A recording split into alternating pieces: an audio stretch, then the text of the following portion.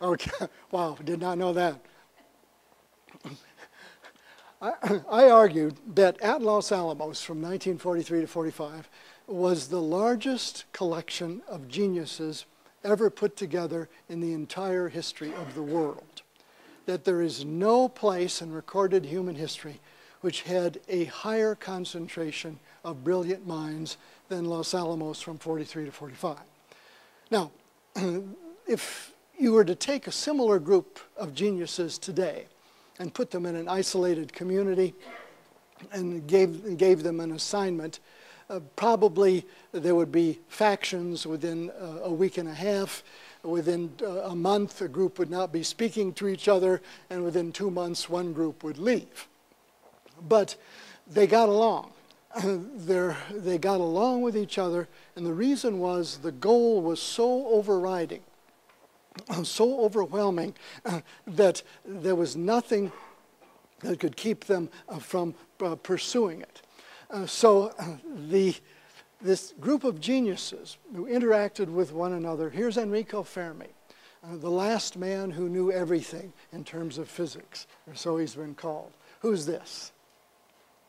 Yes, this is Edward Teller, the most controversial of all the scientists.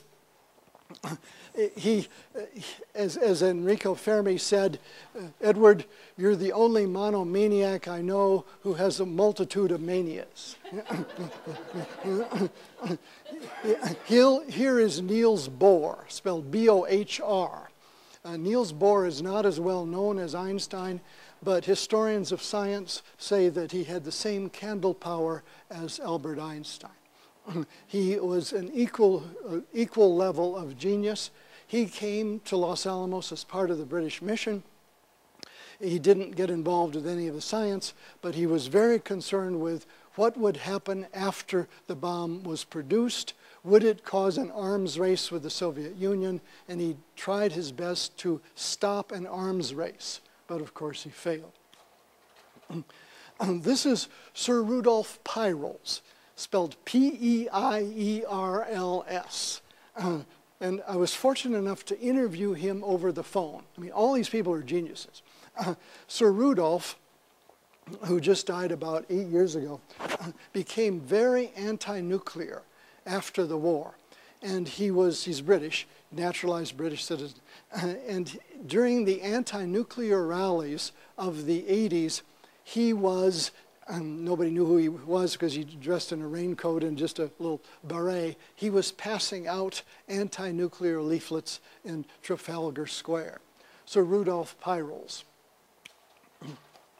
And here is John von Neumann.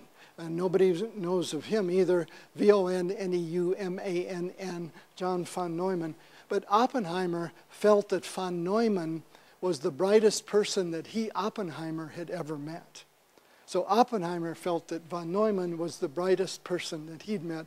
Some people have said, and I don't know how you prove this, that von Neumann was the brightest person of the 20th century. I don't know how you prove that, but that was the claim. They used to prank him, at least this is one of the stories. They would write an unresolved equation on the blackboard. And there's a famous story of a composer whose maid could not get him up in the morning. So every morning when she felt he should be getting up, she would play an unresolved chord on the piano. And he just couldn't stand it. He'd have to come down and resolve the chord. So also von Neumann would come in, see this unresolved equation, have to go in and finish it. And here is Hans Bethe, B-E-T-H-E, Bethe, who just died about 4 years ago. Absolute, another one of the geniuses. And a personal story here. Bethe came through Albuquerque on his way to give talks at Los Alamos on a number of occasions. And one time I was standing in line waiting to talk to him. And the person in front of me was a young reporter from KOB in Albuquerque. And so I overheard her question. And so she said, Dr. Bethe, she'd obviously never heard of him, Dr. Bethe, I understand you won the Nobel Prize.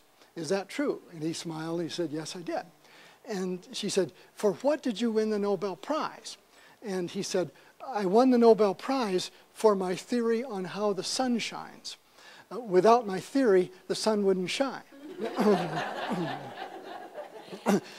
And I had a friend who had a class from Beta. He taught at Cornell. And he said that Beta was not a terribly good teacher, that he was kind of Germanic and ploddy. But when students would raise their hand and say, could you tell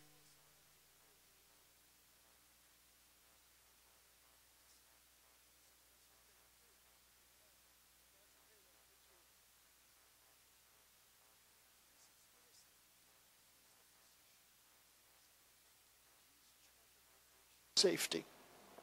He was the person who had to make sure after the Trinity test that none of the ranchers living nearby were exposed to excessive amounts of radiation. And I got to interview him too, and he said, as he explained the situation, because the winds came from a variety of directions, General Groves was causing all kinds of trouble. He said, when it was all over, we were just damn lucky. And his boss, also a physician by the name of Stafford Warren, wrote a famous letter to General Groves saying that New Mexico is too heavily populated and there should be no more above ground nuclear tests in New Mexico. And there haven't been. There have been 2 underground tests, one near Farmington, one near Carlsbad, but there have been no more above ground tests because there's no region where, as in Nevada, there were fewer people, thanks in part to him. And then here is Jack Hubbard. And he was my main discovery when I was doing my research for The Day the Sun Rose Twice. He is the meteorologist at Trinity site, and he had to call the weather. And here's another idea that your students might respond to. The weather. Compare the weather at Hiroshima, Nagasaki, and Trinity, and D-Day. The story of the weather is just absolutely fascinating because it's iffy in every one of those situations. I found Jack Hubbard. It's a rather common name. I knew that he had a diary, but I had no way to locate him. All I knew was he lived in the Los Angeles area, so I used that old tried and true research technique I call long distance. And there were 4 Jack Hubbards, and I got him on the first one. And not only that, he said, could I fly you out and have you interview me? So I was just incredibly lucky to not only get his diary, which I then donated to Los Alamos, but also I got his story. And the weather was unbelievable. The night of Trinity, the Trinity blast, it was pouring. Absolutely pouring cats and dogs. General Groves called Oppenheimer, the director of the site, and Hubbard in and said, and I quote, "What the hell's wrong with the weather?" And then Hubbard explained the situation and said that it would clear around 4:30. He dealt with this weather pattern before. And Groves said also, "You better be right on this or I will hang you." And the weather did clear. And the reason you don't want rain is that rain concentrates the cloud and brings the radiation down in one concentrated area. The wisdom of the 1940s was you want to spread the radiation out. A little bit won't hurt anybody if it's just a one shot. And so that's the wisdom of the 1940s, and that's what they were working on. Jack Hubbard. And who's E.J. Klaus Fuchs? F-U-C-H-S. Who's he? He's the spy. He is the most famous spy in Los Alamos. Now, we are still uncovering spies at Los Alamos, but he is the most important by far because he was in the theoretical division and he gave to the Soviets the exact configuration of the Trinity bomb. And when the Soviets detonated their first bomb in 1949